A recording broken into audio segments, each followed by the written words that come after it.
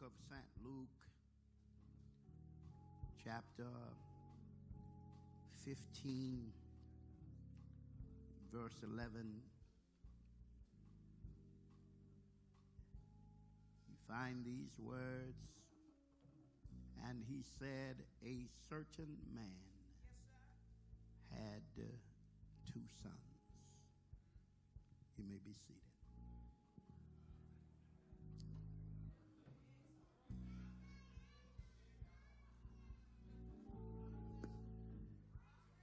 These two sons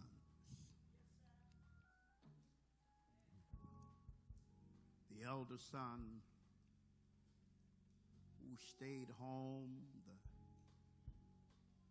the younger son who left, two sons. This text, you know the story. It's called the prodigal son because he is the focus of the text. Everything in the text revolves around him. And actually, in order to understand this text, which begins in verse 11 and ends in verse 32, you have to understand it in three phases. The first phase deals with the actions of the immature son.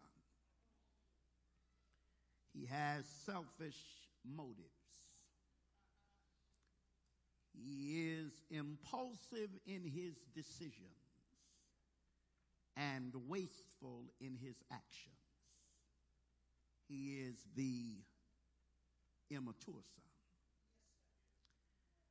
And then secondly, we see the response of the father to the actions of the immature son. The father is generous in his giving. He is consistent in his love and patient in his waiting. I wonder, is there anybody here who will admit that even in your moments of immaturity, when you made bad decisions and wrong choices, that the Father was still there, loving you, waiting for you, hoping that one day you're going to get it together? There is, first of all, the actions of the immature son. Secondly, the response of the father. But then thirdly, you see the reaction of the elder brother, the one who is supposed to be mature. His problem, though, is that he is self-centered in his focus. He thinks everything ought to revolve around him. Not only is he self-centered in his focus, but he is self-righteous in his demeanor. He thinks because he made one right choice that he's better than the one who made the wrong decision. Can I talk? And then he is short-sighted in his outlook. All he is concerned about is what's happening right now. Look at somebody and say, does that sound like anybody you know? Come on, just look at your neighbor real quickly if you don't mind. Put a mint in your mouth, get real close to them, and ask them, does that sound like anybody you know?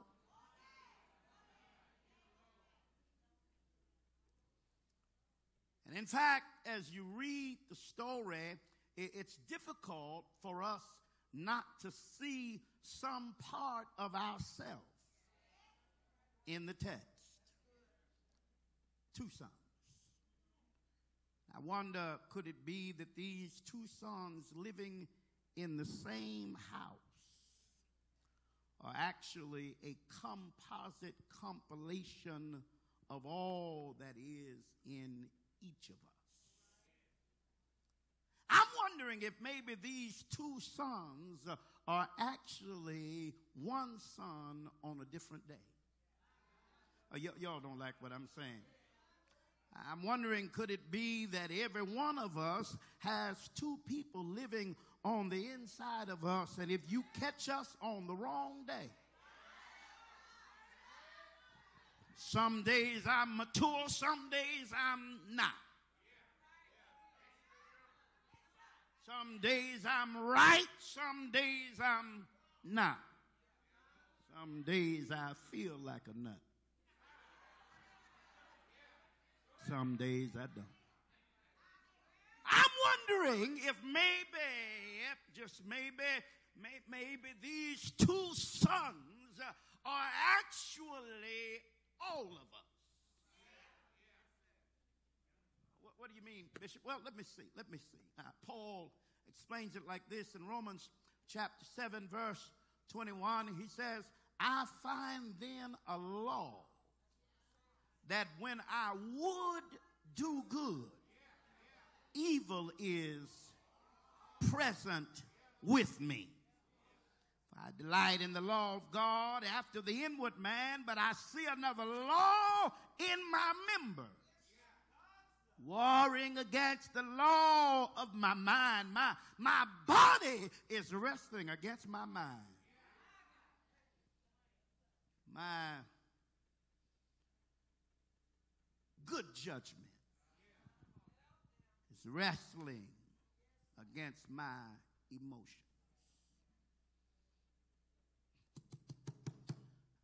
I'm locked in a house, but there are two of me. There is the me that I let you see, and there is the me that I keep handcuffed, locked in the room, because if I ever let him out, he gonna embarrass the whole family. Look at somebody and say, you don't want to see that me. You don't want to see that me. Could it be that these two sons represent two natures? One good, one evil, one right, one wrong, one mature, one immature, one spiritual, the other carnal. And they live in the same house. Somebody say two sons. You know, the thing is, it's challenging because the you that came to church this morning may not necessarily be the real you. You that got up and showered and got dressed and fixed your hair and put your makeup on and walked through the door, that ain't the you that was cussing folk out Thursday and Friday at work.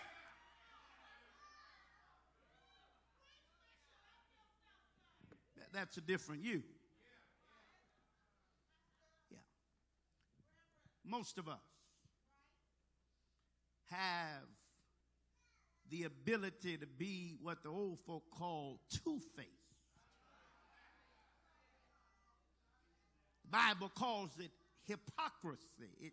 It's hypocritical. It's in the Greek, it's a word that means a play actor, which means that all of us know how to play the part at the right time.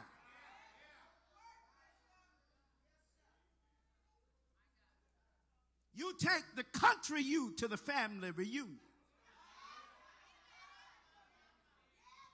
but the sophisticated you goes to work. The saved and sanctified you comes to church. Y'all ain't gonna help me now. But that's not the same you that was breaking it down in the club Friday night. It's a different you. Y'all don't like my teaching. One of my daughters sent me a text the other day, and she said, I'm going to be celebrating my birthday next week. And I just sent her a text. I said, don't forget that you're saved and sanctified, filled with the Holy Ghost. I want to make sure it's the right you to celebrate. Lean over somebody and tell them, oh, I know there is another you. I know. Yeah. Somebody say two sons. Two sons. And the way you know which is which, here we go. The younger son, the immature son, is the one who's talking.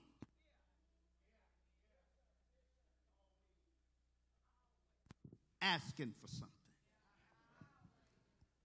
I said he's the one that's talking. And always, sometimes, lean over somebody and say, folk wouldn't know how immature you are if you wouldn't always open your mouth. My grandmother used to tell me a story of a man who had a son who was somewhat dim-witted. He was not as sharp as others, and the father was having company come to the house, and he told his son, said, now boy, when my company comes, I don't want you to say nothing, because I don't want them to find out how big a fool you are. The boy said, yes, sir, Daddy. And company came, and the boy was sitting in the room, and one of the men that were visiting looked at the boy and said, son, what's your name? The boy didn't say a word. The other man looked at him and said, son, how old are you? Looked at him, he didn't say a word. He said, where's your daddy? Where's your mama? Boy looked at him, didn't say a word. So finally one of the men looked to the other man and said, you know, that's the biggest fool I've ever seen in my life. After the company left, Grandmama said, the story went like this, said the boy came to his daddy and said, Daddy, I didn't say nothing, and they found out anyway. Sometimes you open your mouth and say the wrong thing at the wrong time. And then other times, just not saying anything is still the wrong thing. You know immaturity because immaturity is always talking. And when immaturity speaks, it's always asking for something. Can I teach? There's a passage of scripture in the book of Proverbs, chapter 30. Proverbs chapter 30, beginning at verse 15. Look at it. Verse 15 and 16. It says, the horse leech. The horse leech. The horse leech. The leech that leeches on to the horse. Look at somebody and say, you know you got some leeches in your life. This is how you know. This is how you know folk that are immature. This is how you know folk that are leeches. They're dressed up, but they're leeches. The horse leech has two daughters crying, give. Y'all ain't gonna like this. Always asking for something.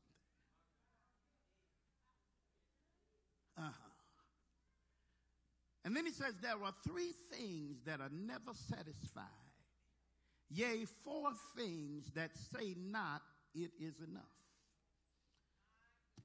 Can I talk for just a minute? It says that the grave is never satisfied. Always wants more.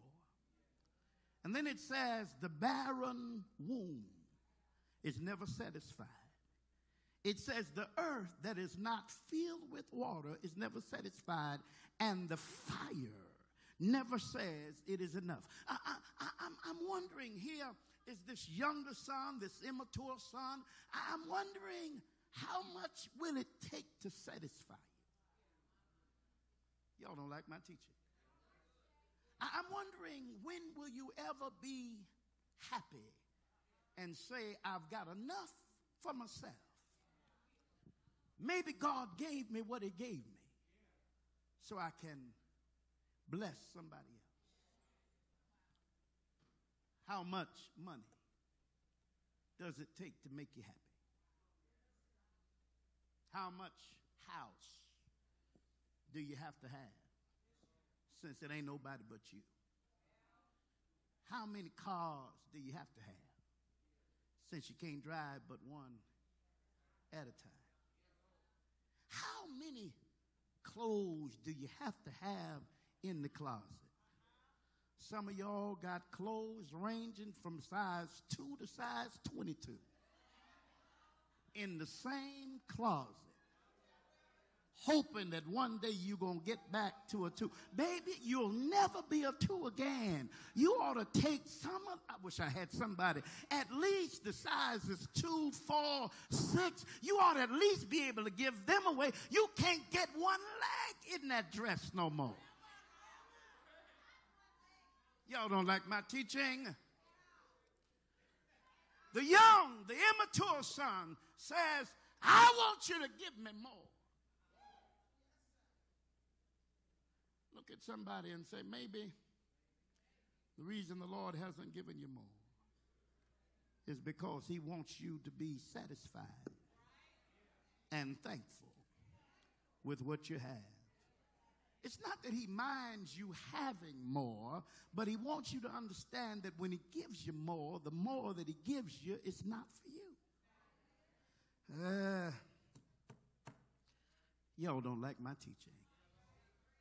A certain man had 2 sons, and the younger of them, the immature, said to his father, Father, give me the portion of goods that falleth to me. Give me mine.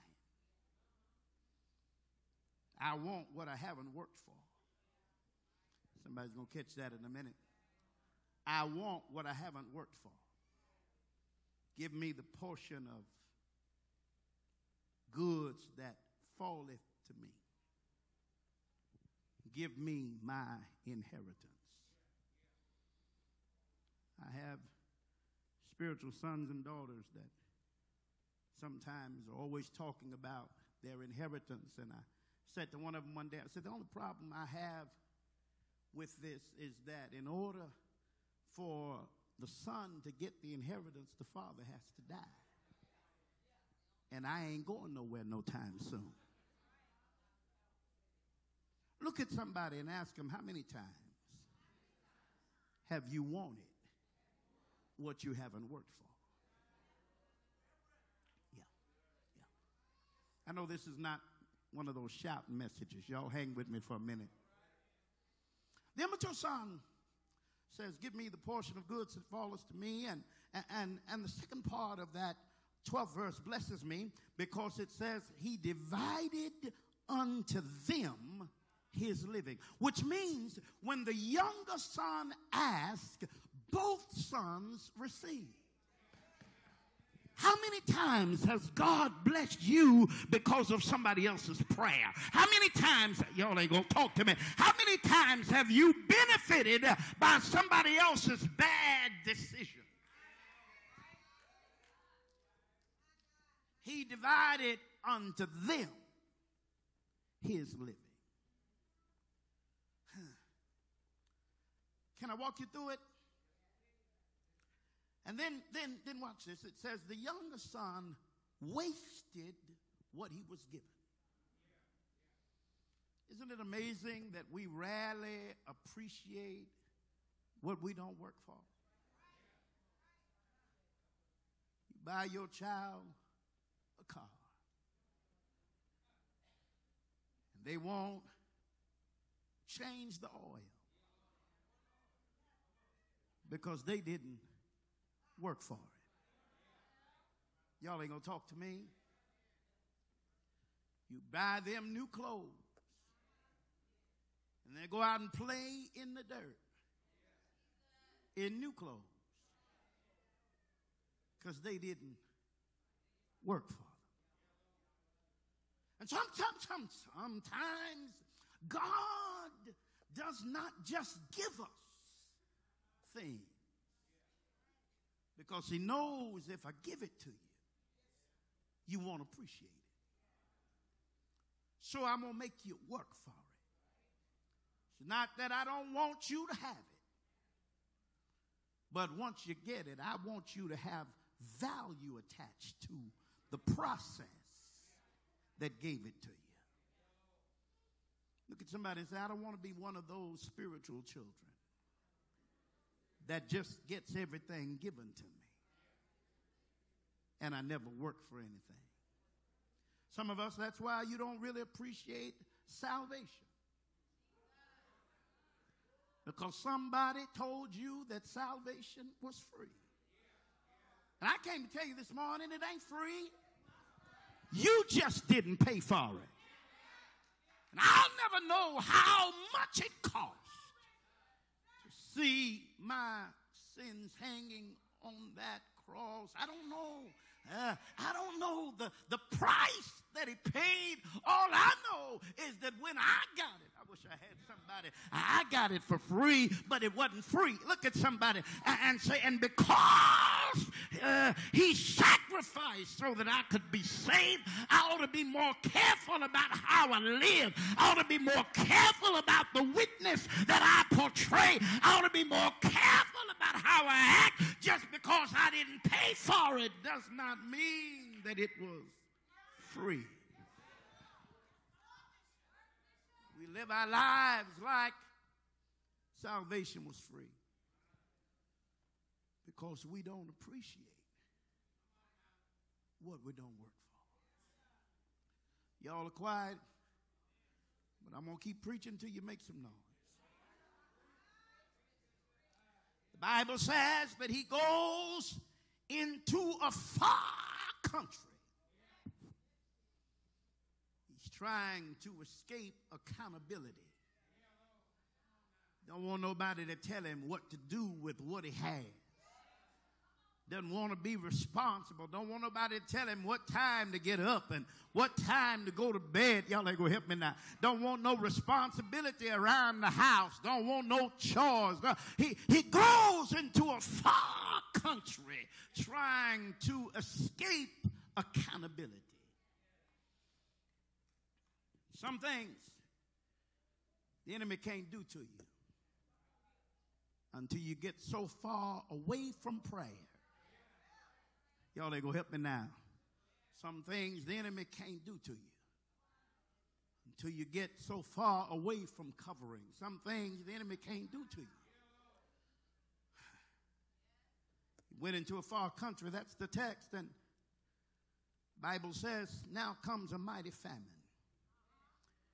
He's in a foreign field. He joins himself to a citizen of that country, and he finds himself in the field feeding swine.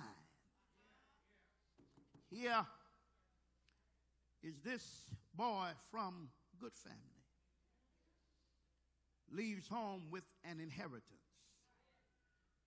And now he's in the field feeding swine. Somebody missed it. I said, he left home with an inheritance. But now he's in the field feeding swine. How many times have you done things that were so beneath you that you knew if Father had been there, if he had been watching, if you had been able to hear his voice, he never would have let you be in that field feeding swine. Y'all ain't gonna help me now. Yeah, you don't even look like yourself. Don't even act like yourself. You weren't raised like this. You didn't come from this kind of family, but here you are in a field feeding swine. Boy gets so low. The text says, here's the text. It says that he would have fain fed himself with the husk that the swine did eat. You don't get it. You don't get Here is this boy. He has gotten so far away from home that now he envies home. He's supposed to be a prince, but now he's envying pigs. Child of God, I came to tell 2 or 3 of you that you're better than that. Yeah, I came to tell 2 or 3 of you. It ain't for everybody, but I came to tell 2 or 3 of you that the things that you have allowed the enemy to make you do, you're better than that. The places that you have allowed the enemy to make you go, you're better than that. The conversations that you've allowed the enemy to make you consider, you're better than that. The thoughts that you've let the enemy put in your mind, look at somebody and say, you're better than that. I know it may be a bad season. I know it may be harsh and hard. I know it may be difficult and dismal. I know you may be tired and weak and weary. But I came to tell somebody on a Sunday morning, you are better than that. Yeah, young lady, you ain't got to have no sugar daddy. God's your father. He knows how to take care of you. You ain't got to have Junebug to pay the rent. Because if he pay the rent sooner or later, he going to want a key to the house. All right, I'm sorry. Y'all don't like it when I preach holiness. You'll be all right. Lean over to somebody and tell them you're better than that. How many times has the enemy pulled you into a place and you looked around and said, I don't belong here? You looked around and said, this is not me. This ain't the way I was raised. This ain't the way mom and daddy brought me up. This ain't no. I'm lean over somebody and just tell them you're better than that. He feigned to feed himself with the swine, or with the husk that the swine did eat. And then the next phrase, it's very interesting in the text. When you read it, in verse 16, it says, and no man gave unto him. Folk will get you to a place. They'll get you out on a limb, and then they won't help you. Y'all don't like good teaching. I said folk will get you out on a limb by yourself, and then they won't help you. They'll invite you to the party and then not show up themselves. They'll hatch a plan and tell you we ought to do this, we ought to do that, we ought to do this, we ought to do that, and then you find out you're the only one doing it. They'll leave you holding the ball, drop a dime on you, and say you did it all by yourself. Y'all ain't gonna talk to me here. These are people that when he had money, he had friends. He went from most popular to not having anybody by his side. And when they got him in the field, no man gave unto him. You better be real careful about friends who are fair weather friends. Because people will use you and throw you away. as long as you can help them, as long as you can bless them, as long as you can make them look good, as long as you can make them feel good, they'll spend your money to go to lunch with you. Y'all ain't gonna help me now. They'll hang out with you and make you pay the bill. But if you ever run out, those are the same folk that you can't find nowhere. They'll ride in your car, but don't let your car, I wish I had somebody, when your car won't start, they won't show up. Because the world is full of fair weather friends, and you got to be real careful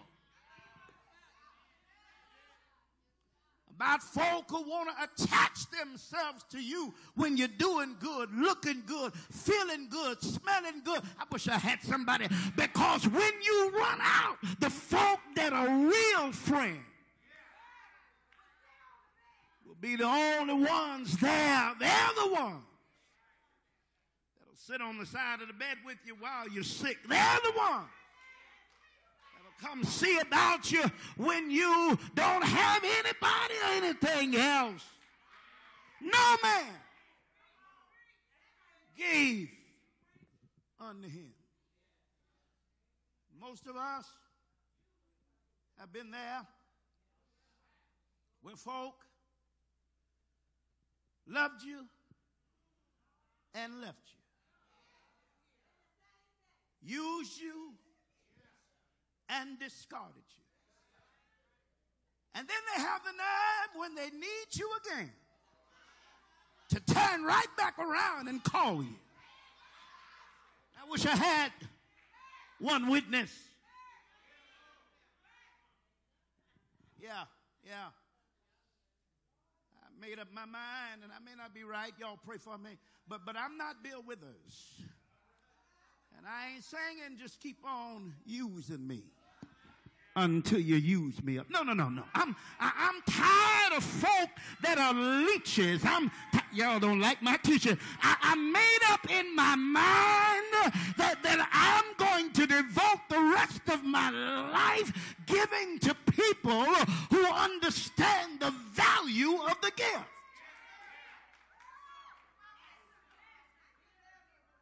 That don't sound Christian to me, brother preacher. All right, maybe you know the Bible better than I do, but try this.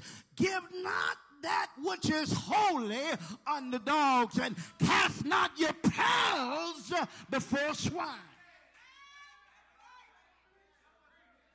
Sometimes God will send a famine just so you can see the quality of people that are around you. Sometimes God will send a famine just so you can see who your friends are. I'm going to get there in just a minute, baby. Sometimes God will send a famine. That sounds good. Hang on with me. Hang with me. Sometimes God will send a famine just to make you appreciate folk that have been there all the time.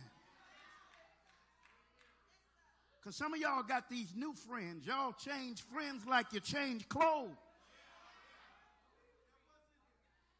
I made up my mind, I don't need a whole lot of new friends. I just want some old faithful ones who have been there. I wish I had somebody. Now, I do have room for some new ones who will replace the old ones that wasn't no good even though they were in place. All right, I better move on. Look, the scripture says, no man gave to him.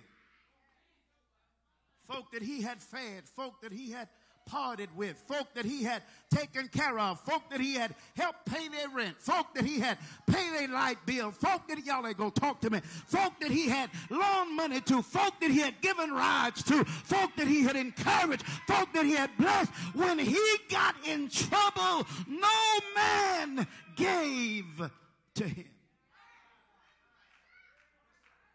I think I will. I don't know who that was, but I think I will, baby. Help me.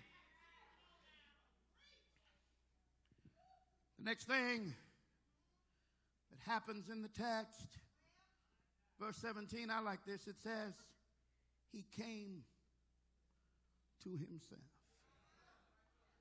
That's an interesting phrase. He came to himself.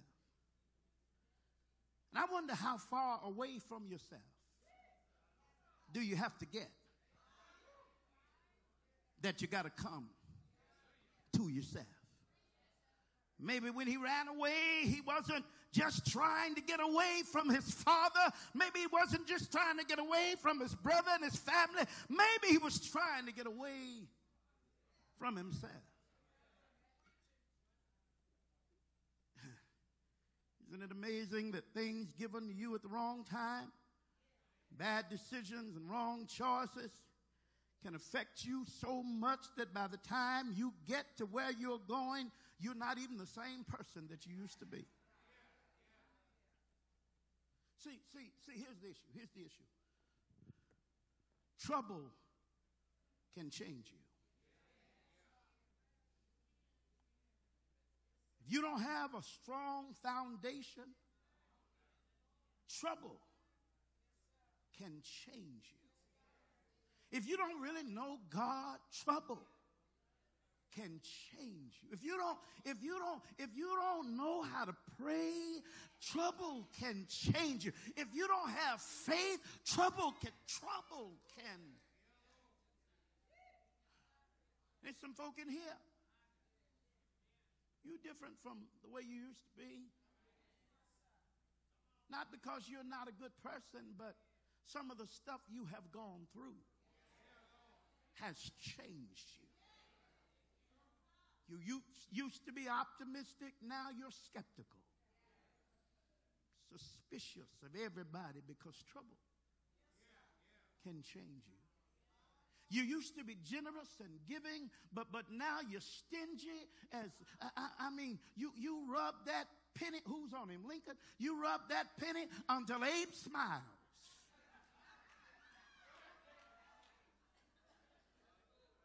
He looking at you talking about, quit rubbing me so hard.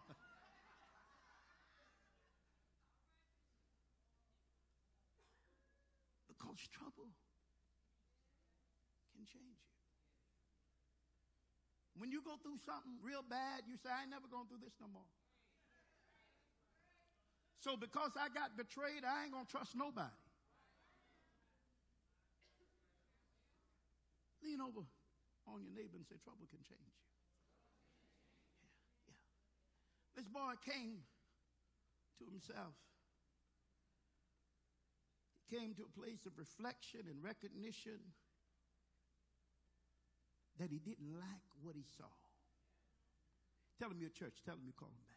He came. He came to the place where he stops blaming others and takes responsibility for his own actions. He says, nobody has got me in this place but me. I came to tell somebody God can put you in the right place and give you the necessary resources, but only you have the power to change you.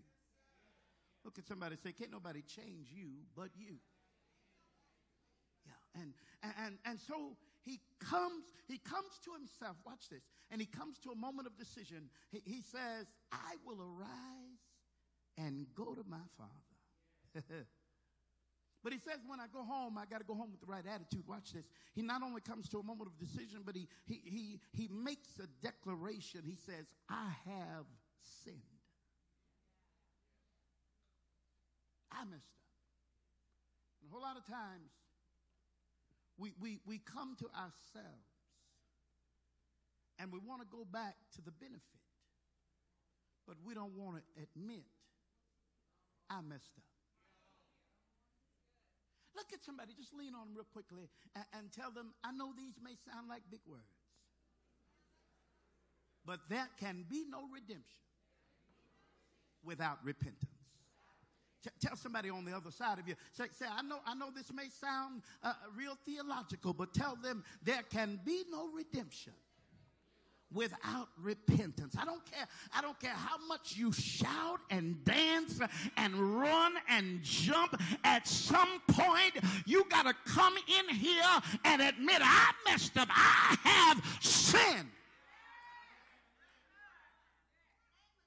I will arise and go to my Father. I have sinned. Then watch this. He says, I'm no longer worthy to be called his son. I'm not coming back with a sense of entitlement. I'm not coming back acting like somebody owes me something. My last season was my fault, but I'm thankful that I didn't die in that season. I will arise and go to my Father, but when I got there, I'm not acting like I got it all together. I've been through hell, and I barely made it out. Wish I had 5 or 6 people that would take the hand of your neighbor and tell them I've been through hell. But thank God I made it out. I wish I had somebody that would admit that your last season almost made you lose your mind, that your last season almost took you out. I dare you to lean over on somebody and tell them I've been through hell, but I made it out.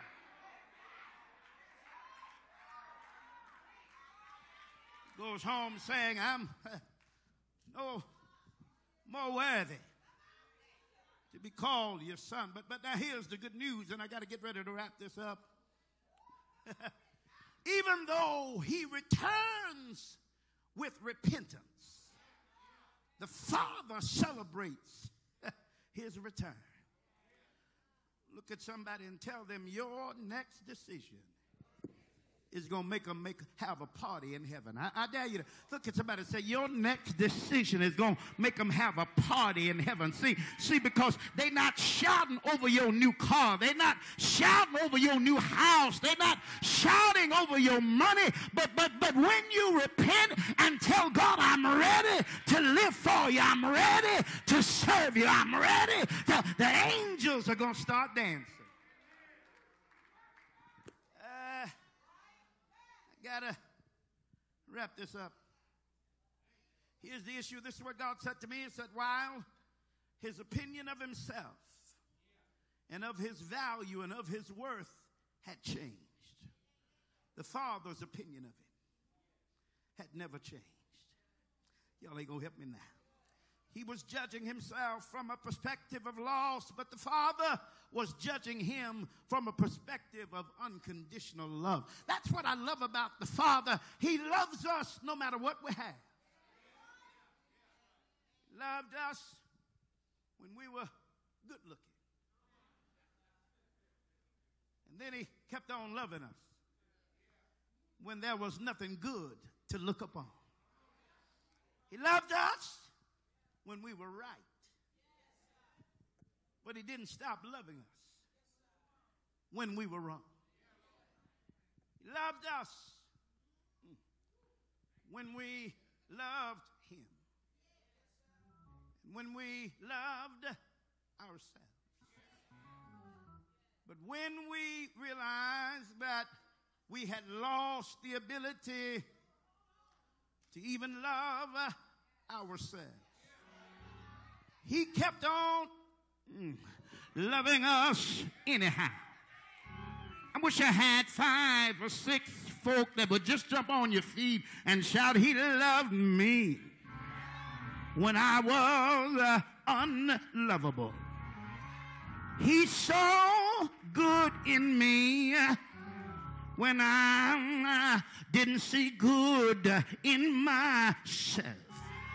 I feel like preaching Baptist this morning. Lean over and tell your neighbor, say, neighbor, he loved you just like you are. He loved him in a far country. He loved him in the midst of the famine. He loved him when he was in the wrong field. And he loved him when he was feeding the swine. Y'all ain't gonna help me here. Look at somebody and say, I'm so glad that he still loves me with all of my faults, with all of my mistakes, with everything I did that I shouldn't have done, and with the thing that I should have done that I did not do. Tell your neighbor he still loves me. This is what love does. The Bible says that when he came to himself and he made up in his mind that he was going home to the Father, when he was yet a great way off, his Father saw him, had compassion on him, ran to him, fell on his neck, and kissed him. Tell your neighbor that's what love does. When you can't get to him, he'll come to you.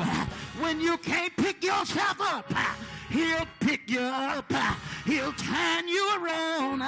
He'll place your feet on solid ground. I dare you to grab somebody's hand and say, I'm so glad that he still loves me. I'm so glad.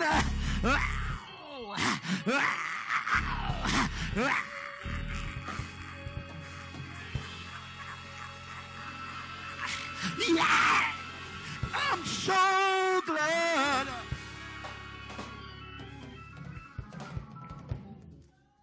Out of all of his mistakes, Father still loved him. I believe, Cheryl, that every day, while he was in the famine, while he was in the field, while he was in the far country, I believe every day, Father would go, look out the window, look out the door. Somebody said, what you looking for, Daddy? He said, I'm just looking. Go back in the room and sit. And the next day when he got up, go back out and look out the window. Look out the door. What you looking for, Dad? I'm just looking. The next day he'd get up. Go look out the window, look out the door. See, somebody in here is looking for something. And you don't have to explain to nobody what it is that you're looking for.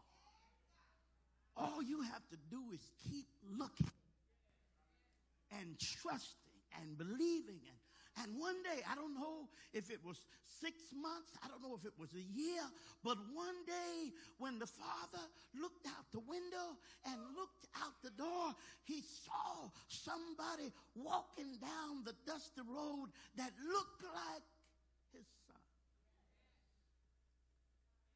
The Bible says that when he was yet a long way off, when he was yet afar off,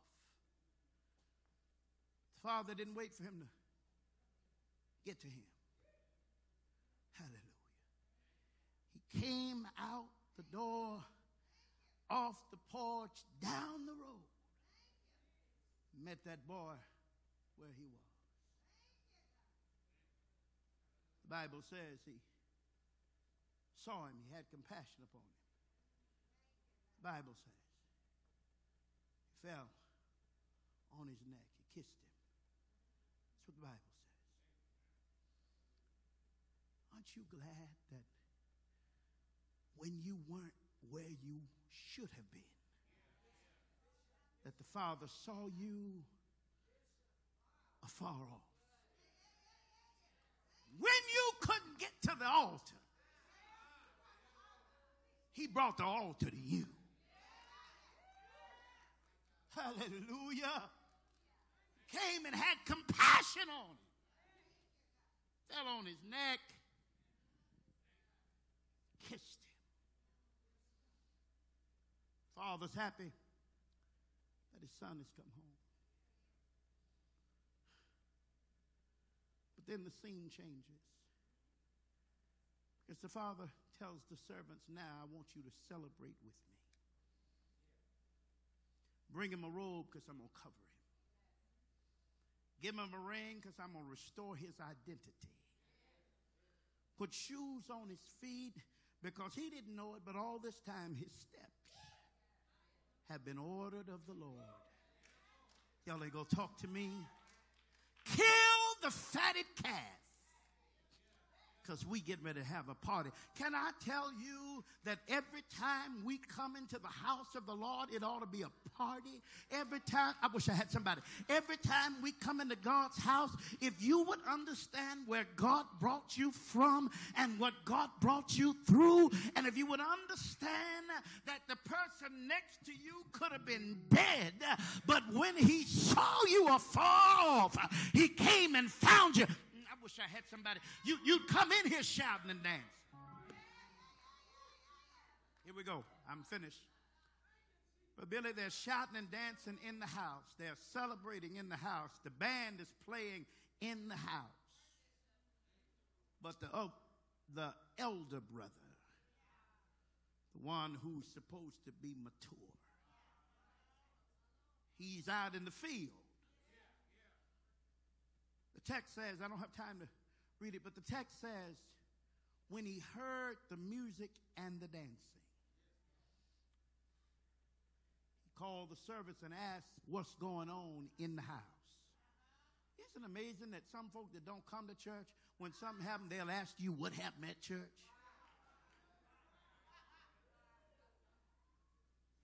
When he heard the music and the dancing, the Bible says that he asked them what's going on in the house, and the servant said, your brother is home.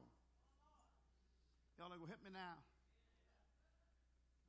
Thy brother is come, and thy father have killed the fatted calf because he hath received him safe and sound. It says that he refused to come in. Isn't it amazing that sometimes we won't go into the house because somebody else is there? Y'all don't like my teaching. He was angry and would not go in. Some folk won't come to church because somebody else is there. You're supposed to be mature. You're in the field. You're the one that stayed home. But the real issue is that this boy was self-centered. He ain't never thrown me no party.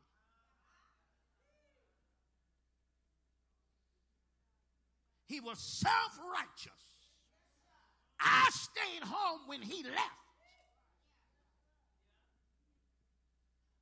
And he was short-sighted. Because when the father, I love this, because the daddy could have stayed in the house and celebrated with the son who came home, but he wanted them both there, so he came out of the house to talk to the boy whose attitude was wrong, and he wouldn't come in. He went out and told him, he said, look, let me tell you something, knucklehead. Let me explain something to you.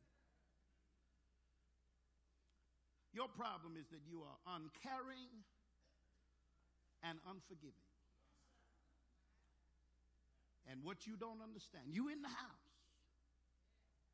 but you don't have my heart. He says you're in the house, but your problem is you don't have my heart. So you're judging my heart, and you think it's all right just because you're in the house. But then he says something to him that blesses me. He says, what you don't understand is that all of this belongs to you. Because as the elder son, the law says you get the inheritance. And you're about to mess up your future focusing on his past. Somebody's going to catch that. You're about to mess up your future focusing on his past. Hallelujah. I came to talk to three groups of people. I want you to stand. I'm finished.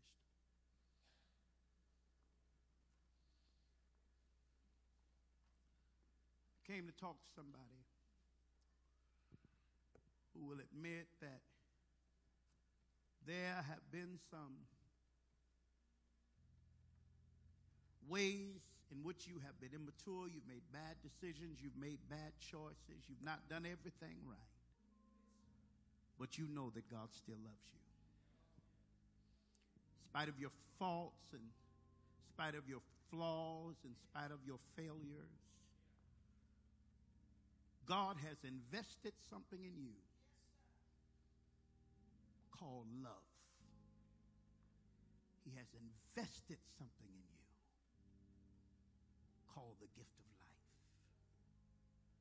And you're here. You may have backslidden. You may have walked away from what God called you to do. You may have gotten tired and frustrated with church folk.